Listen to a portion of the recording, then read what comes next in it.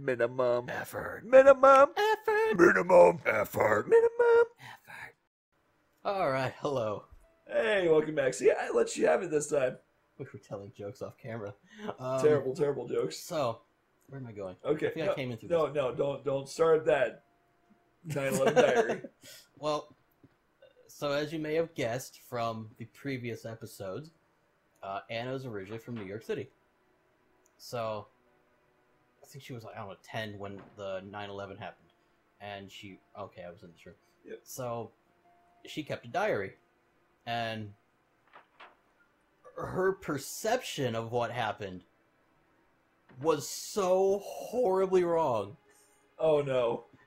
It was like... Is she gonna hate us for like you telling the story? No, she's both embarrassed about the diary, but loves telling it because it's really funny. But, again, she's a kid. It's not like...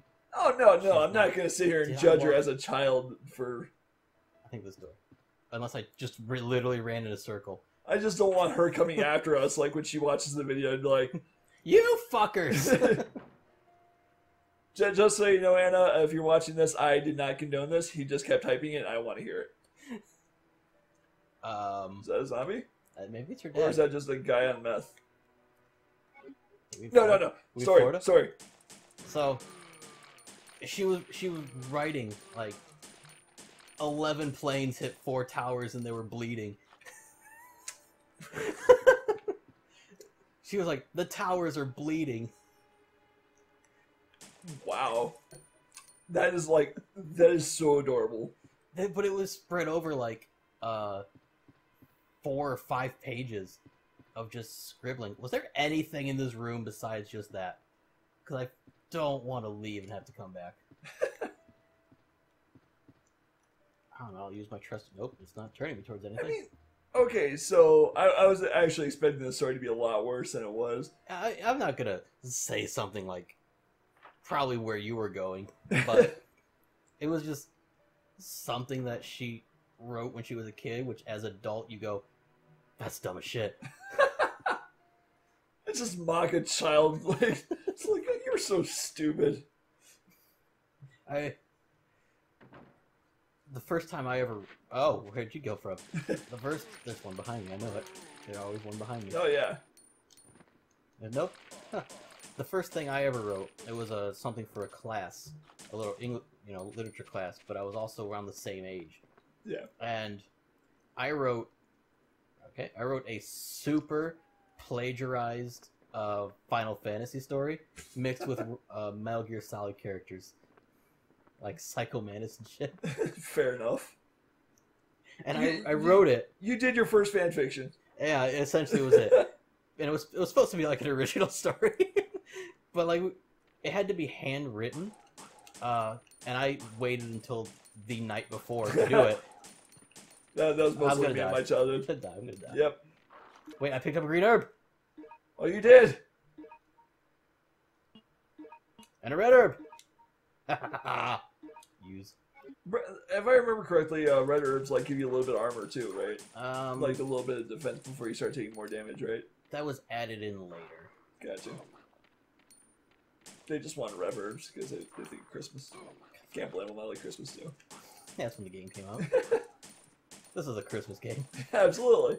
Coming Christmas. Resident Evil.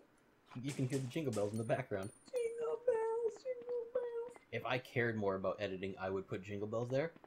Instead, but what do you think you're going to hear when this video goes up? Oh, come on! Nope. I haven't even picked up the Magnum yet. Did I go around it? You know what? Honestly, I could not tell you. Yeah, seriously, like, if I would have seen that, like, kind of movement, I would have still tried to pump shells into it. This is why I'm not playing the games. It's so funny, like, I thought to myself about this, like, I grew up in the time of, like, Nintendo, like, when that first came out, I actually, like, owned a Nintendo, I had the Power Glove and everything like that. You had the Power Glove? Oh, yeah. Was it great? It was rad. It was so bad. I had a lot of games for it, and yet, like, I absolutely was not a fan of playing video games. Like I was more interested in like going outside. And then the older I got, the more I didn't want to go outside and just want to play video games. What is this? Uh, uh, Does this say princess? yeah, princess. Princess See, I want to say Media. she's Princess Media. I want to say she's naked because I see a belly button, but Is that a human? I thought that was like a prairie dog, just like with a buff body. you know what it is? It's a guinea pig. It all makes sense now. What the fuck am I doing here? But yeah, like as a kid, like I was more interested in like going out and doing stuff rather than like staying inside. Because staying inside, like I think is like I always equated it to like punishment. Like you can't go outside, you have to stay in your room. Like if you would have told me that now, with my mindset now, I would have been like, thank you, I get to stay inside my room. Sweet. Yeah, thanks, you're doing me a favor here. You're grounded. Go to your room with all your game consoles. Seriously. And the worst part is, like, as a kid, like, growing up, I always begged for, like, new consoles. And I got pretty much every one of them. Like, the Nintendo I got right off the bat, I got the Super NES, N64. And yet, like, I never played them as much as, like, I begged for them to get them. I started out going outside, but eventually it just turned into gaming. Yeah, exactly. That's the same thing with me. Like, cause like I remember, like I hear people like all these times like around my age talking about like, oh man, Banjo Kazooie is my game, and like Conker's Bad Fur Day. And I'm like, I never actually played any of those games. Like, I had an N64. I played Mario 64, WrestleMania 2000, which that game was incredible.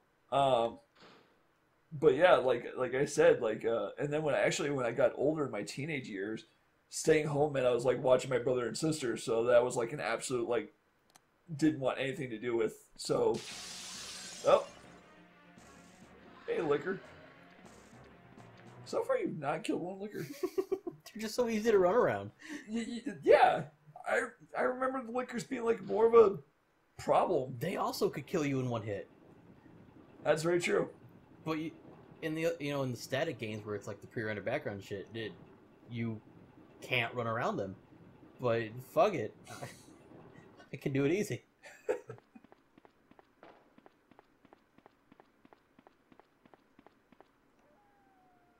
When I can't just go away. Oh, we're just gonna ignore that. Got it. Yeah, no, that's not a problem. That'll be something I'll deal with later. It's probably Mr. X. Yeah, that's fine. I'm going in a small container. See, okay, when I was younger, that freaks me out. Like, just like a void of blackness surrounding like one container. Because you don't know what's outside there, so like it left your imagination. I was forced to take damage there. That's bull. Thankfully, the hunter didn't just bust through the cabin. Good thing. I remember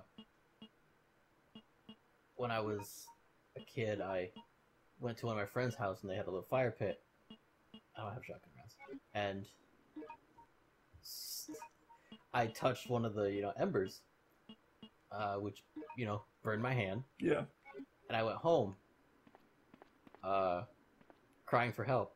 But I thought if I said I touched the burning coal, I'd get in trouble. I don't know why I thought this. So they were like, how did you do this? And I was like, the sun did it. It's sunburn. And it's clearly like a burn wound from touching coal. And they're like, is it now? Yeah. Alright, so... Alright, I got a story for next episode. Unless there's danger.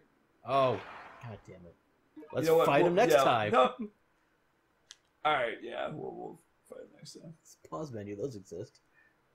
Alright, goodbye. Bye.